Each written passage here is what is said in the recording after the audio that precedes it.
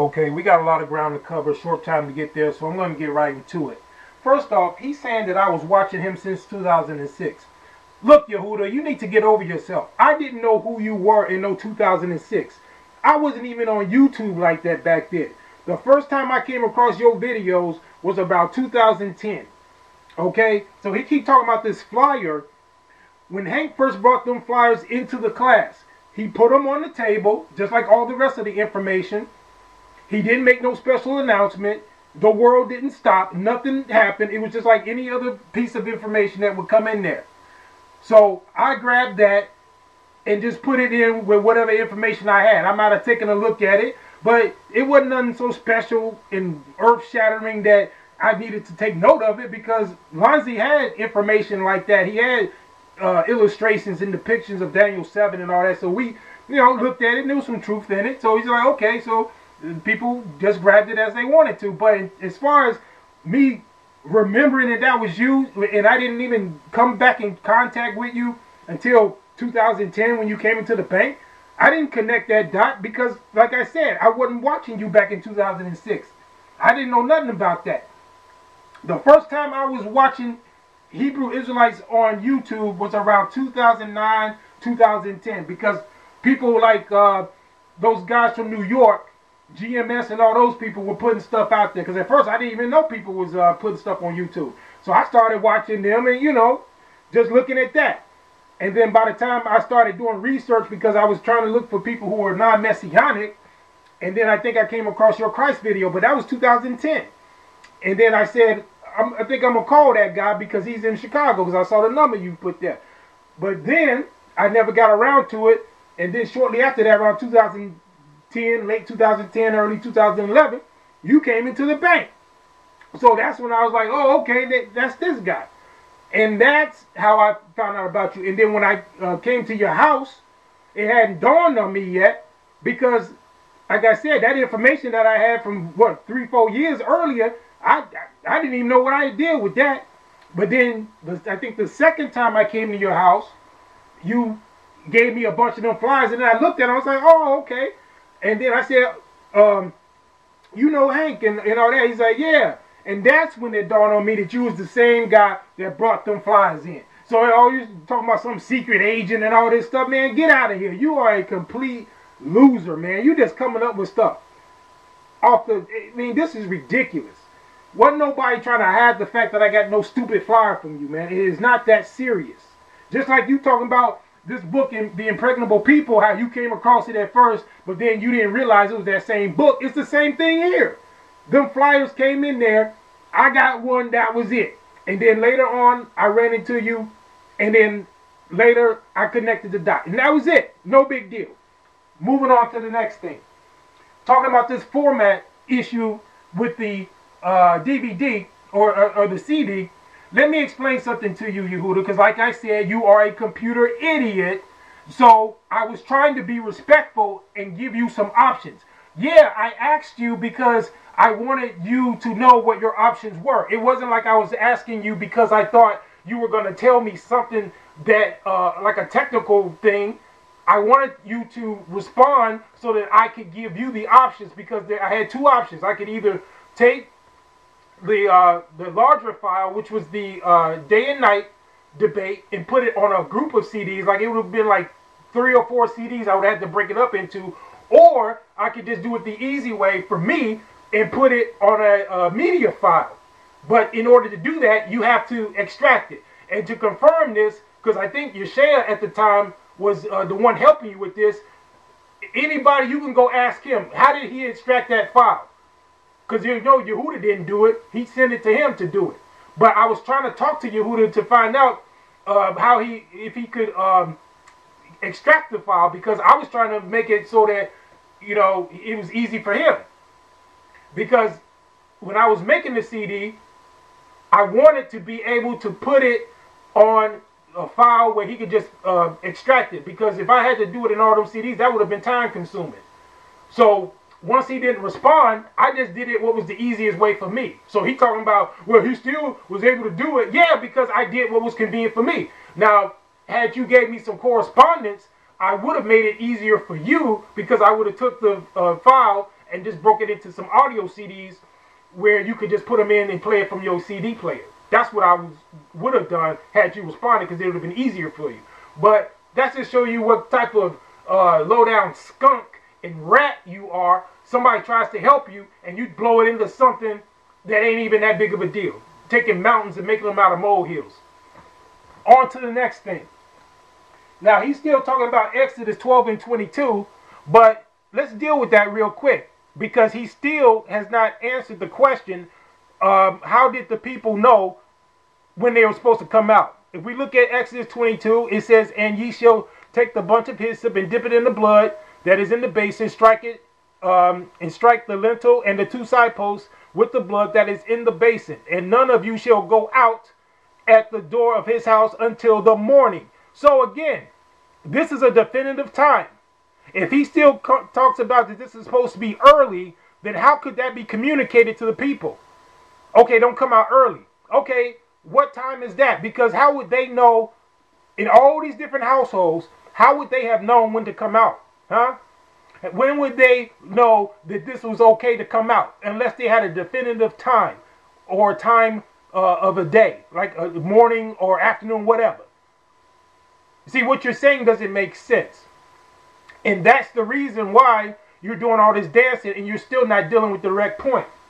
This is really straightforward. It says morning, that's what it is. But we're going to deal with these other points that you call yourself making as well, because it doesn't make sense what you're saying. Now, another thing that he pointed out was dealing with this unleavened bread, and he's saying that the Feast of Unleavened Bread was, or the Passover and the Feast of Unleavened Bread are the same thing. Now, here's the thing. If we go to Deuteronomy, the 16th chapter, okay, and if we look at the 4th verse, it's telling you right here, it says, and there shall be no leavened bread seen with thee in all thy coasts 7 days, neither shall there anything of the flesh, talking about the Passover, which thou sacrificest the first day at even, remain all night until the morning. So wait a minute. They were eating bread with the Passover as part of the Passover meal. There was unleavened bread and the bitter herbs that was eaten with the Passover. But when it came to the Feast of Unleavened Bread, that Passover lamb wasn't nowhere around. It wasn't supposed to even be consumed with that Feast of Unleavened Bread. So how could they be eating or celebrating the Feast of Unleavened Bread, which everywhere you go, you see it was on the morrow, right? He still ain't dealt with Exodus or Numbers 33 and 3, right? He keeps screwing that over.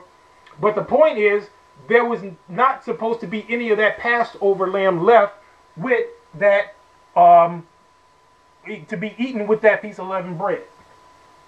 Okay, now another thing is that he still has not explained how all these people were able to come out before morning, okay, and after they cooked the lamb, because you know it took a couple of hours to cook the lamb, because like at sundown or at dusk is when they had to kill it, right? So if they had to kill it, it takes time to cook it, right? So after they cook it, so if it's dusk around 7 o'clock, and then they still got to cook the lamb, we talking a couple of hours into the night anyway. So after they do that, as the scriptures tell you, they have to rise up because it's time to go to bed. That's why the scriptures explicitly say that it was midnight when the Most High came through there. Okay, so how do you explain how they were able to do all of this in a moment's time? How you try to make it seem like this was happening within a couple of minutes when the lamb itself took hours to cook, and them people didn't know exactly when that death angel was coming through there. They didn't know. So you think they were just sitting around twiddling their thumbs waiting after they ate the lamb? No. The scriptures are clearly telling you they could not leave out until the morning. And like I said, I already broke it down how the thing unfolded throughout the night. But you acting like time stands still or something. It's totally ridiculous. But you have yet to explain how that works. And the other thing is that you said that the people left Egypt And I'm going to just bust this out real quick because this is very simple. I can't believe that this guy is going to sit here and make it seem like, you know, these people came out when the scriptures are even telling you. Let me pull it up real quick. It's telling you where the people went. And last time I showed the map, I'm not even going to show it because he ain't even worth that. But I'm going to just pull up what the scripture says. Since he don't want to deal with it anyway. But I'm going to show you what it says. And you guys go get your own map and look this up. Okay? Because I want you to see what he did. Now, verse 37. It said, and the children of Israel journeyed from Ramses to Succoth. Now go get your map and look at where Ramesses and Succoth is. You'll see it in the land of Goshen. And it goes from Ramesses to Succoth. That is still firmly in Egypt. But yet he keeps saying, well, they all came out of the suburbs and then they went into the wilderness. This is telling you how far they got. Those people could not have got from Ramesses to the wilderness. Go get a map and look at it. A map of Egypt. Egypt is not a small country. Okay? Especially back then, they didn't have motorized transportation, so they had to go on foot. So they walked from there. They had their whole families were whole caravans. Those people only got as far as Succoth. They were still firmly in Egypt. And like I said, he still didn't disprove my analogy about the woman leaving the house with the child, and the father could say, well, she took so-and-so home because she was in the process of taking them home. That's all that means. And these people were in the process of leaving Egypt. It doesn't mean they left Egypt because they did not leave Egypt. He is totally adding to the word when he says that. The scripture right here, verse 37, is telling you they were not out of Egypt yet. It's telling you how far they went. So that's elementary right there. I don't even know what else to say about that. You know, he just totally adding to the word. And the other thing you want to look at is that Egypt can be synonymous with bondage. So when it says they left Egypt, you can interpret it as they were free from bondage. Because that's what actually happened. When the Most High went in there and killed the firstborn, man and beast, he freed his people. And that is what initiated the process for them to be able to come out. It wasn't that they were already coming out of the entire land of Egypt. That's ridiculous. That's what it means. That's how you want to view that. But let's deal with another thing. Like I said in the last address that I made, well, not the one before where I dealt with Uremia, I tell you what I'm going to do, Yehudah, because you want to keep pressing this point about the 14th day is the same, or the 14th day at even is the 15th day. Okay, let's do this. I'm gonna do something very convenient for you. I'm gonna make this very simple. I'm gonna concede something. Okay, we're gonna go to Exodus 12 and 18, and it says. So I'm gonna accept that the 14th day of the month at even is the 15th day. So after all these years, I'm gonna go ahead and accept that. So let's see where that takes us. So if I read the 18th verse, it says, in the first month on the 14th day of the month at even, since you always want to point that out, at even, and we look up even, what do we see?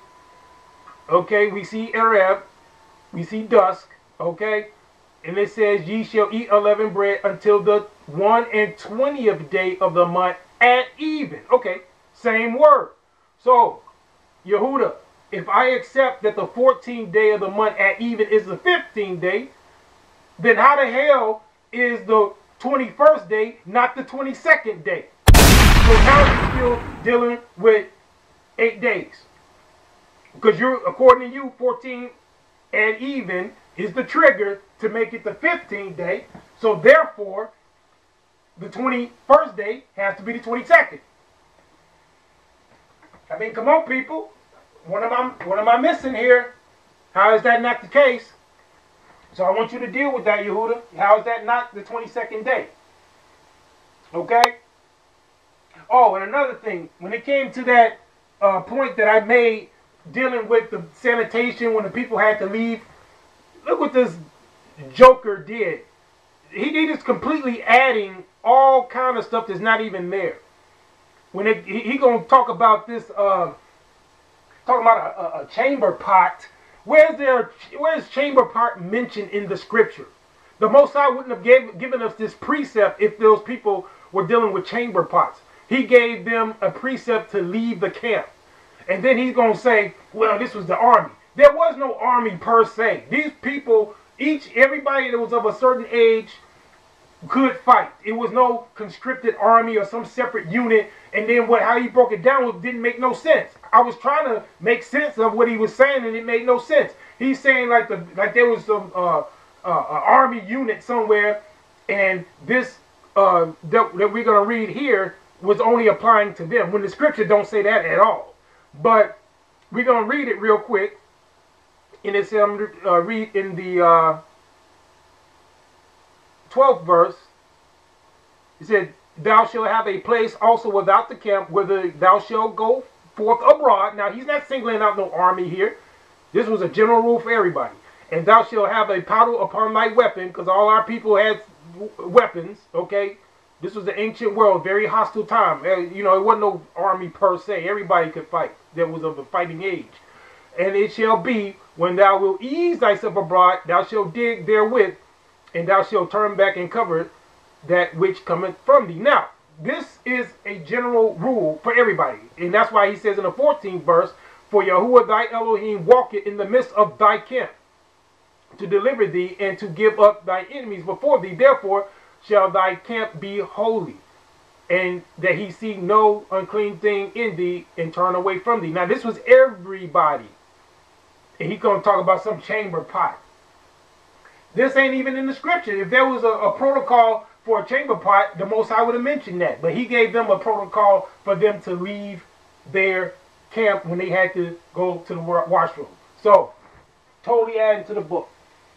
Now, another thing I want to point out here is that Yehudah, he want to sit here and just disparage people, and he acting like by people working jobs, he want to try to throw out calling people agents and all that. Look, who a bigger agent than you? You are an ex-drug dealer, okay? If somebody working from in a bank and all that, helping people, doing what I did, how am I an agent and you the one sitting up here selling poison to people? You are a bum. All you do is sit on the internet, gossip, talk about people. You're a 66-year-old bum. You're still living with your mama, talking about that's y'all building. Now that's her building, and you leeching off of her, and you leeching off your wife, Social Security check, whatever she get. You are a loser and a bum. You're intellectually lazy and you're physically lazy, and that's why he's talking about, well, he don't like computers. And back in the 70s, he's talking about some job he used to have, and he didn't like computers. Yeah, you didn't like them because you was a bum then. You didn't want to do nothing. Just like you talked about your daddy left you because he didn't want to work, and you would chip off the old block. You don't want to do it. And that's why you sit around making these false prophecies that ain't coming true, adding, diminishing everything, because you don't want to do nothing. You don't want to do the heavy lifting. I probably have done more work in building stuff or setting up a business or doing different things in the past 5 years than this nigga, and yeah, I got to call him a nigga because that's how he acting, than he did in the last 35 years. And I'm willing to verify that. He's a bum. And that's why he's just sitting here just coming up with all this stuff. And that's why his rusty, dusty, crusty butt is still in Chicago. How's it working out for you, Yehudah? How's the land working out for you? Huh? How's that looking for you? You sitting your butt right where you are, right where I said where you would be. Huh? Talking all this garbage. And the other thing, he talking about the kings of the earth coming to get him. Look, why would the kings of the earth come and get you when you've been exposed? And this would go out to the kings of the earth, whoever you may be. Don't even deal with him. There's other Israelites who are really about the book. So if you want to come get those of us who are really about it, then you deal with us. Don't deal with this clown. So now, Yehudah, now what? So your kings of the earth, the ones you keep pandering for, sending out your little flimsy flyers to, and that's supposed to make, just because he did all this little weak stuff, now all of a sudden he thinks that that's who he's supposed to be. Look, you the one adding to the word, not me. And the other thing is, you are the same person that want to sit here and criticize people for doing things that you're the one that you're doing it. Like, I want to point out something to you guys. He keeps bringing up little words, like if you say certain things, then he try to find fault with it. Okay? And I'm going to show you the scripture where it talks about making a man an offender for a word. If we go to Isaiah 29 and 21. Okay, I'll start at the 20th verse. It says, "For the terrible one is brought to naught, and the scorner is consumed, and all that watch for iniquity are cut off." Now, every time I say a little word or something, he try to jump on that. Like I call people students. Since when is somebody being a student a pejorative? Since when is that something bad? We've all been students. Okay? Whether you've been in school or even classes, Bible classes. So he just try to jump on little words to try to make it negative. And that's what the scriptures are talking about right here, 21st verse. That make a man an offender for a word. That's him. And lay a snare for him that reprove it. So that's what I was doing. I was reproving him, so he trying to lay snares for me. But it ain't going to work because he going to fall in the holes that he's trying to dig. In the gate and turn aside the just for a thing of naught. And that's what he's doing. His whole movement and all that garbage he coming up with is a thing of naught. And when people tried to warn him like I did 5 years ago, which if he listened to me, he wouldn't be looking as bad as he do.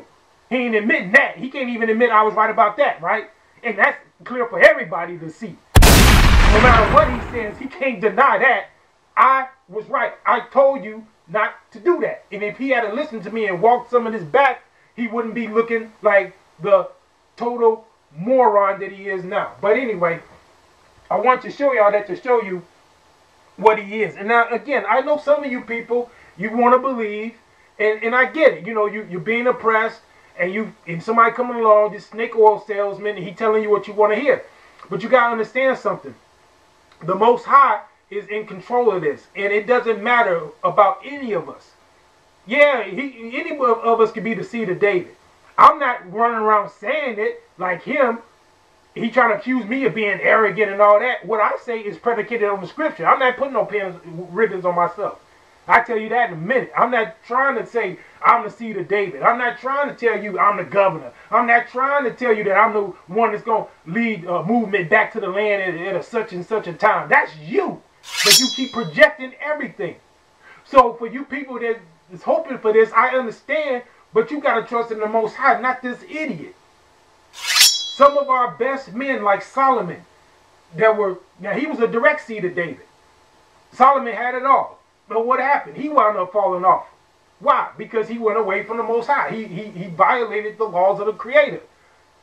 So this low-down degenerate, Yehudah, who is he? Of course he could fall off. And that's what he did. And I'm just pointing it out. I'm not happy to see nobody fall, but I got to call it out. Now, let's look at another thing. The first thing we want to look at is the fact that he's also talking about Elisha, talking about he's my mentor. Elisha wasn't my mentor. I disagree with him on stuff just like I disagree with you. Unlike you, I'm willing to learn from other people. That don't make them my mentor. Now, I agree with some things he said. I disagree with some things he said. But you going around talking about the man, and you keep talking about the worm ate him up and all that. But guess what? Elisha was in his 70s when he died. He made it to his 3 10. You see if you make it to yours before you start running your mouth talking about people like that. So yeah, the Most High took him just like he can take any one of us. So what? But why are you trying to disparage the man? Okay? He died, you know, it looked like he lived a full life to me. So you make it, you 60-some years old, you get up to your 70s and see how well you're doing.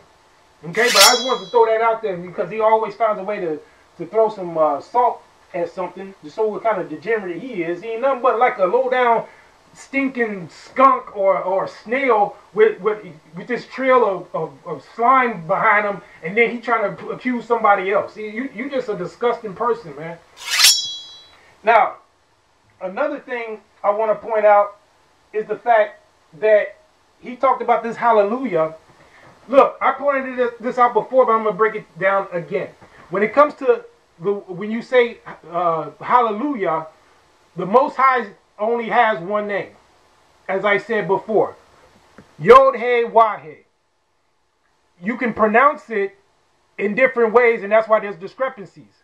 I believe it's Yahuwah. Other people say Yahweh, Yahweh, whatever. But one thing that is clear and undeniable is that the YHWH is not just Yah.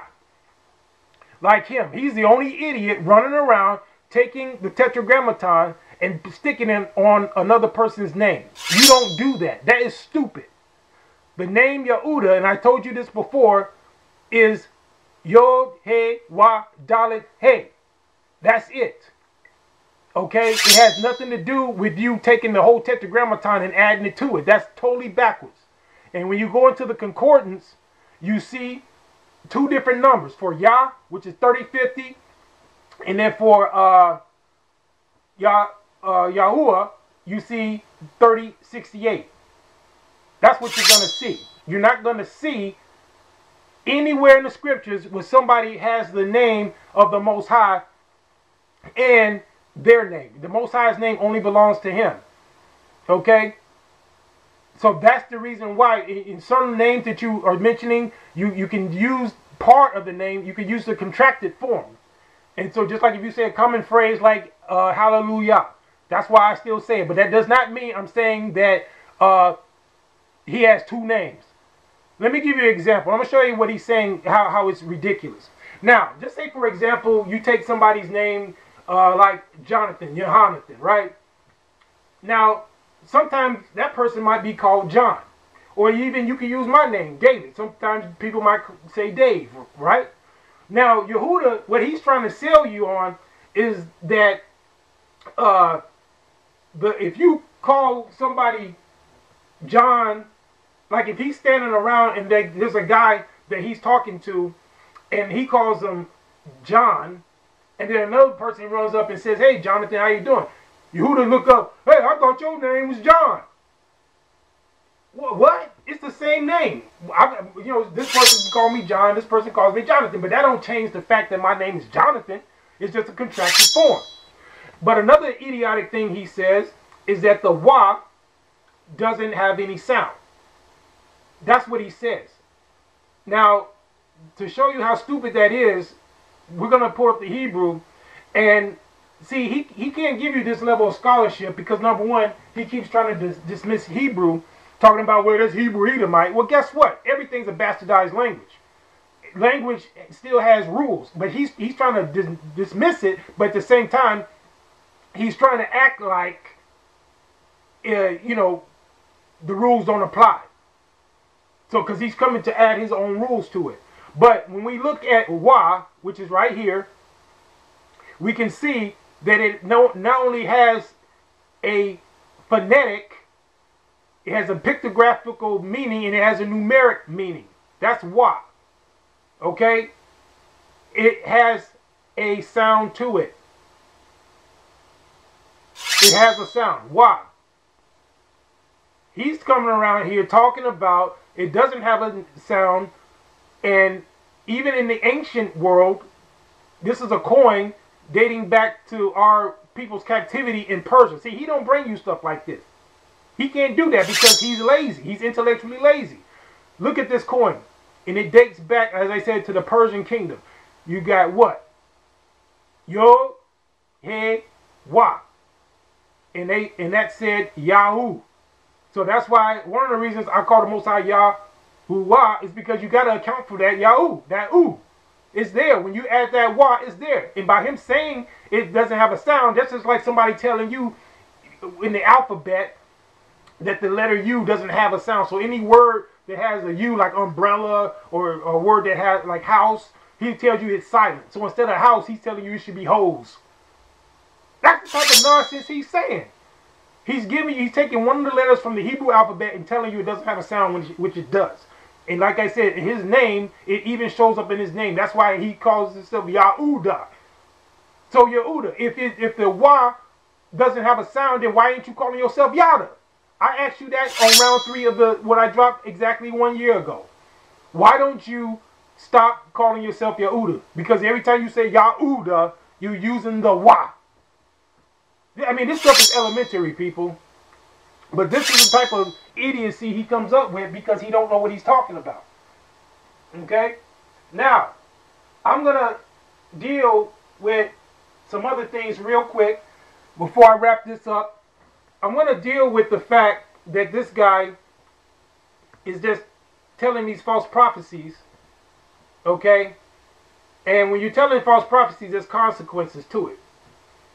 So it ain't that I'm just trying to come down on them because I got a problem with them. I'm bringing you scriptures, people. It says, we all know this one, Deuteronomy 18. Okay? So I'm going to get it right down to the point. It says, shall come to pass that whosoever will not hearken unto my words which he shall speak in my name, I will require it of him. But the prophet which shall presume to speak a word in my name which I have not commanded him to speak, or shall speak in the name of other gods, even that prophet shall die. Okay? That's the law from the Most High. And like I said before, that's precisely what you did. Verse 21, and if thou say in thine heart, how shall we know the word which Yahuwah has not spoken? When a prophet speaketh in the name of Yahuwah, didn't he do that? Or you can say Yahweh, whoever, whatever you want to say. But here, when we look it up, guess what? It's the full tetragrammaton, 3068, not 3050.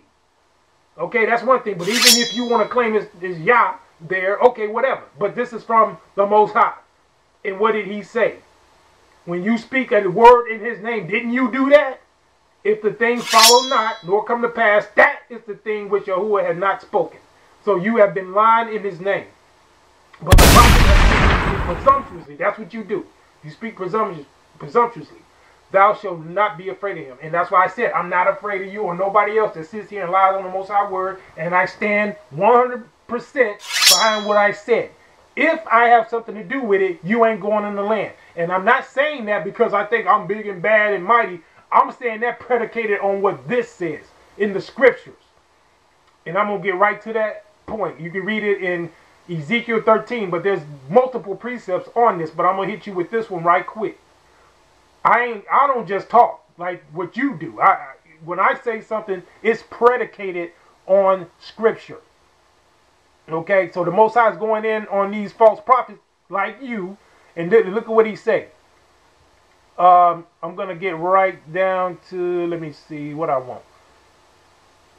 I would read this whole thing, but I know I ain't got as much time as I would want, but I'm gonna still take care of this. Now, let's look at the 10th verse. He said, because they have seduced my people, saying peace, and there was no peace.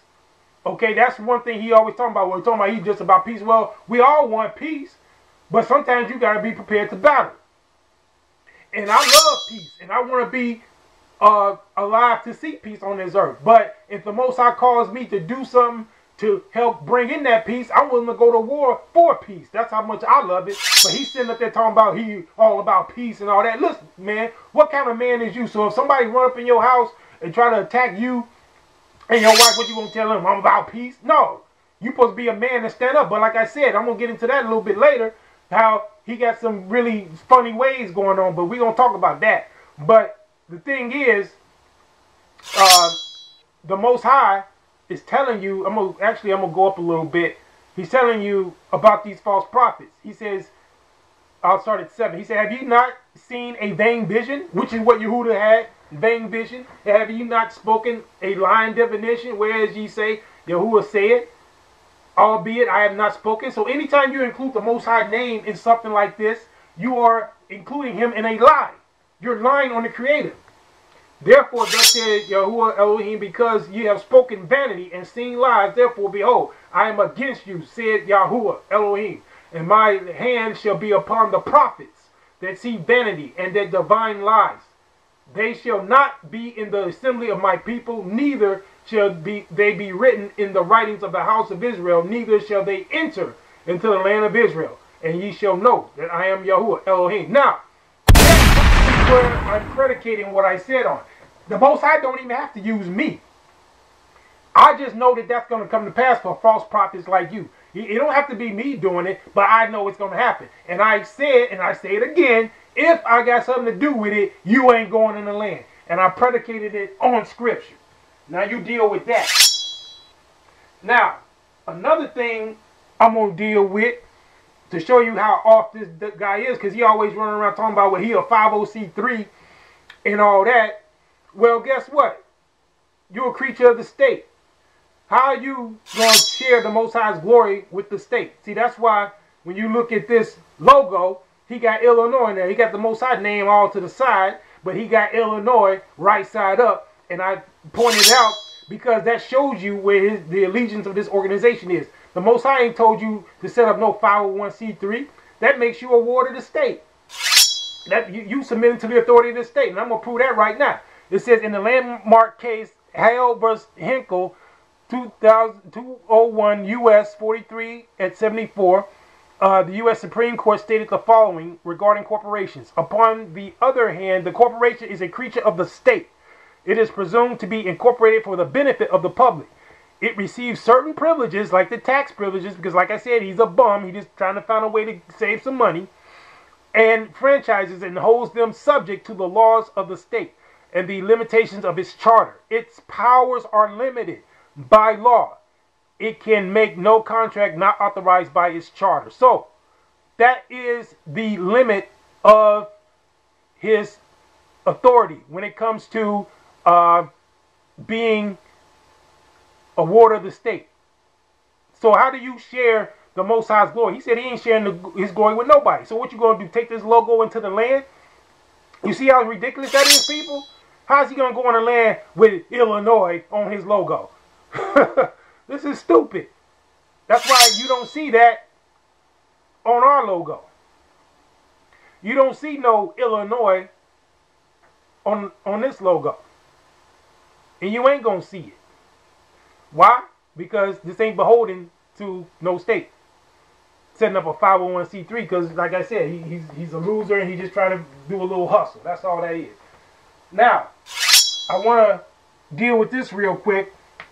Now, y'all notice he's been out here talking about I'm bothering him and talking about him when, remember, I came out here to respond to him because he had been talking about me the whole time.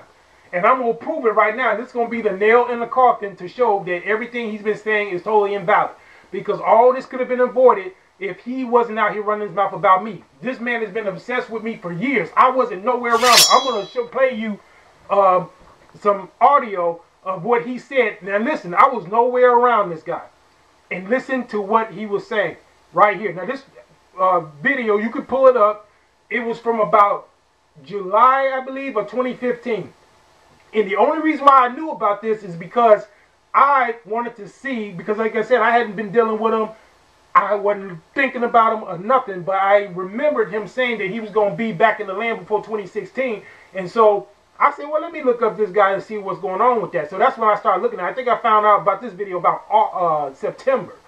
And that's why a couple months later, I dropped what I did back in November of last year. But this is what this fool was saying about me way before I even came on YouTube. But yet, he want to twist it like I've been talking about him. But just listen to this.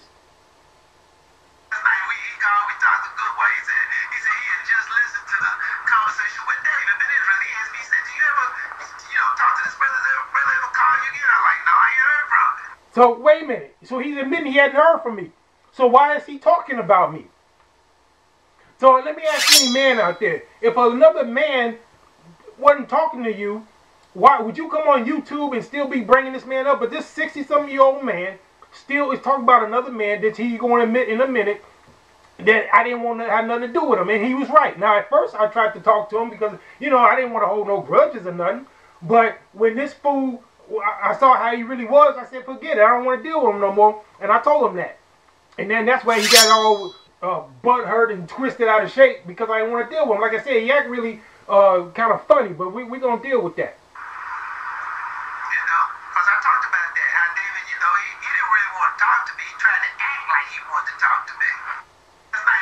So wait a minute. He's talking about I didn't want to talk to him. Well, as a man, if you think I don't want to talk to you, then why are you still talking about me? That sounds kind of sissified to me. That sounds kind of punkified to me. Because if it's me and some dude don't want to deal with me, guess what? I ain't going to be talking about it. So, you guys, tell me if I'm wrong. How does that make sense? That I don't want to have nothing to do with him, but he's still out here talking about me. Just listen. I'm going to play a couple other things here.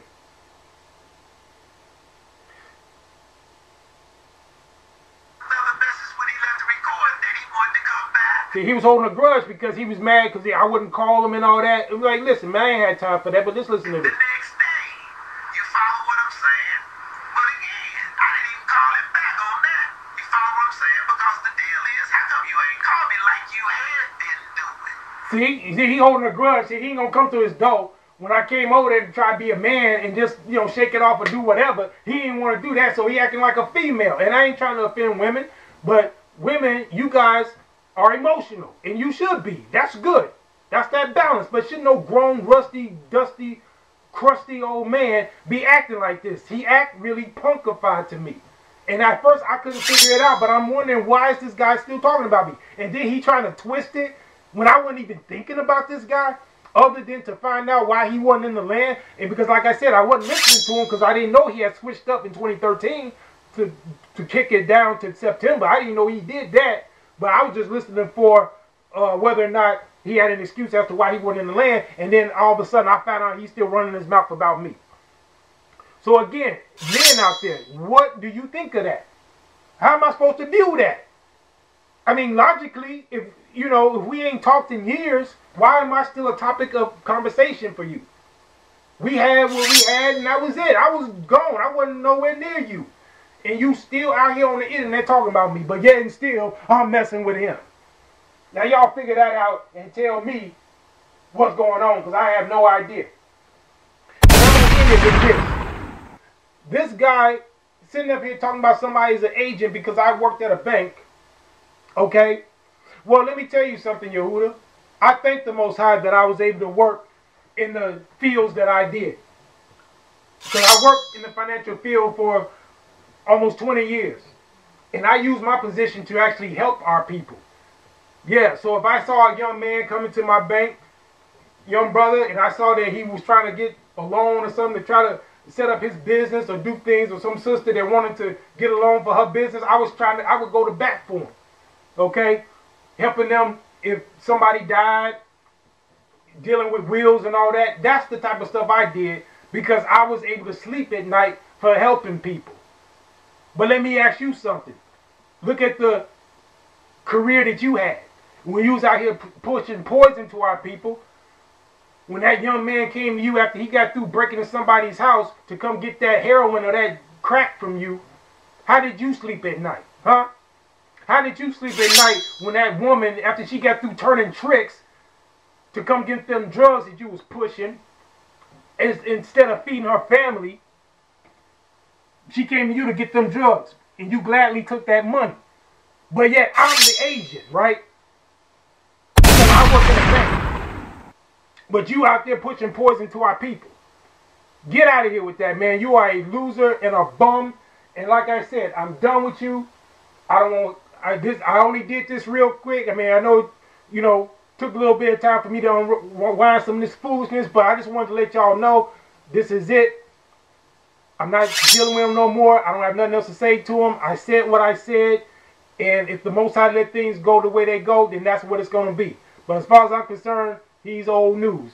I don't want to have nothing else to do with him. I didn't want to have nothing to do with him back then. He knew it. He felt butthurt about it. Because like I said, it took me a while to figure it out. But he has punkified, sissified ways. And that's why he came out with all this stuff still talking about me years after the fact. Because this man is sissified. There's something wrong with him. He ain't acting like a man. He's a bum and a loser, and that's all he's ever gonna be. And I ain't got nothing else to say. But I want you guys to just stick with the Most High, stick with following the law, statutes, judgments, and commandments, and whoever the Most High has selected to be in this remnant, that's who it's gonna be. But That's it. So I wish y'all the best, and I'm done with this fool.